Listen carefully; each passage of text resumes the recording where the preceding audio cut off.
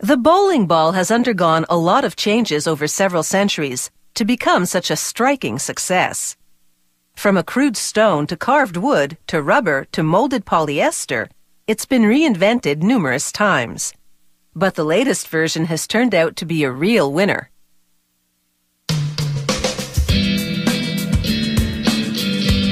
Technological advances have reshaped the bowling ball at its very core.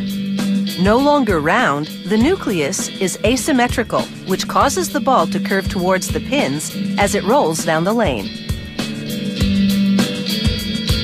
They make the cores from polyester resin, blending in minerals like barytes, silica powder, and limestone. The result looks like chocolate milk, or make that hot chocolate, because a catalyst triggers a chemical reaction that heats it up. As they pipe it into the molds, it quickly starts to cure and solidify. In just 2 minutes, it's ready to extract. This core is oblong, flat on one side with a knob. There are different versions of this core design, each one carefully calculated to manipulate the bowling ball's performance at a specific skill level.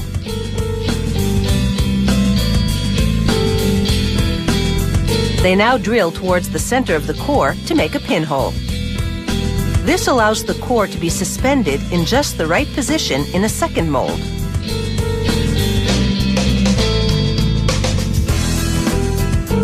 This asymmetrical core is about to be encased in a more uniform sphere. They tamp the core into the bottom part of the mold and then lock down the top half. After all, they don't want any leaks as they pump it full of plastic. It's a liquid polymer blend.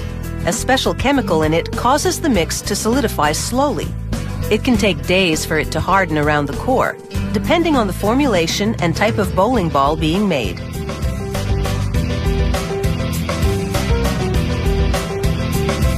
When they knock it out of the mold, all is revealed. That asymmetrical core is now sealed in a very symmetrical polymer shell.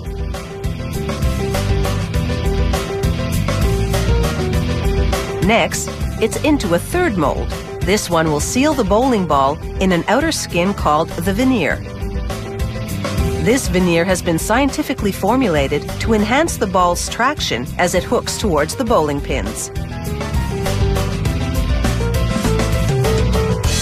It's made of colorant, plasticizer, a chemical called ISO, and urethane.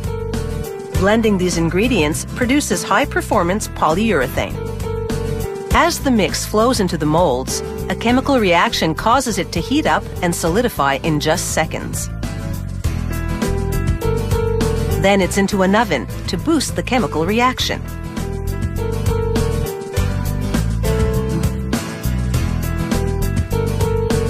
Next, a spinning grinder shaves off the bump which was formed by overflow at the mold's intake tube. The removal of this bump rounds off the shape of the bowling ball.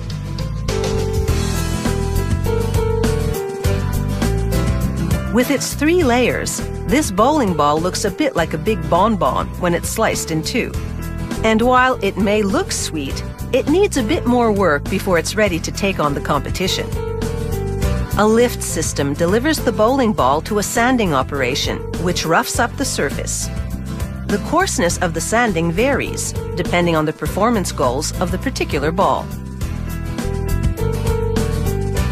This machine heat stamps trademark information onto the ball.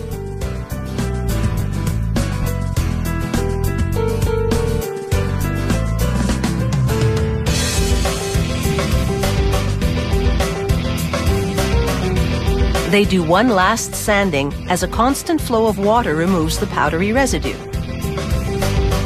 The more polished the surface, the less pronounced the ball's hooking action will be. Even this last sanding is geared to a certain performance standard. Once they buff the surface, all that's left is to custom drill the finger holes. With this bowling ball in hand, success should be within striking distance.